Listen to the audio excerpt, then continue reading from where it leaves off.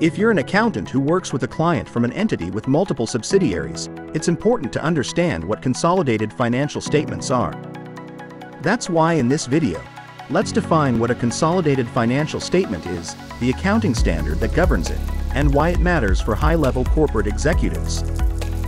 By definition, consolidated financial statements are the overall financial statements of a parent company and its subsidiaries that are presented as those of a single economic entity.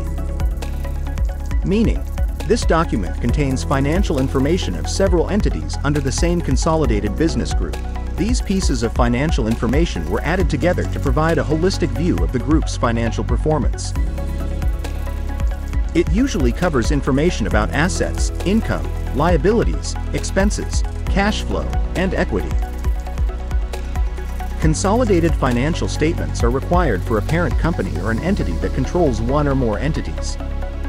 However, the parent company can also be exempted from presenting consolidated financial statements if it meets all the exemption criteria outlined in IFRS 10. IFRS 10 is the accounting standard concerned with establishing the principles for presenting and preparing consolidated financial statements. And as an accountant, the consolidated financial statements you prepare should be in accordance with the rules set forth in this standard to guarantee your client's compliance. But why exactly do consolidated financial statements matter? Here are some of the reasons. First, it gives a holistic view of the entire group's financial performance. Key stakeholders can use it to review the financial status of the entire entity as a whole and on a granular level. With this, they can identify the best and worst performing business units. Second, it fosters transparency and accountability across all entities involved, whether it's the parent company or its subsidiaries. At the same time, it also reveals if each entity follows standard internal accounting policies. Third, key stakeholders can use it to assess if the business activities of each subsidiary are on track with the group's overall goals and priorities. Fourth, it's crucial for compliance. As mentioned earlier, consolidated financial statements are necessary for consolidated business groups to ensure their compliance with accounting standards set by regulatory bodies like IFRS.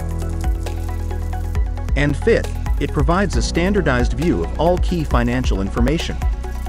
With this, business leaders can use evidence-based information when making crucial decisions. Overall, consolidated financial statements are important for decision-making, reporting, and compliance. Moreover, it also fosters transparency and accountability among all entities involved. If you have clients that meet the criteria outlined above, but you lack qualified talents to assist them with their needs, our experienced accountants at D&V Philippines can lend you a hand. Contact us today to learn more about our services or grab a copy of our white paper, Finding the Right Talents. D&V Philippines Solutions for Modern Accounting Firms. Thanks for watching. Subscribe and ring the bell for more content. Follow us on LinkedIn, Facebook, Twitter, and Instagram.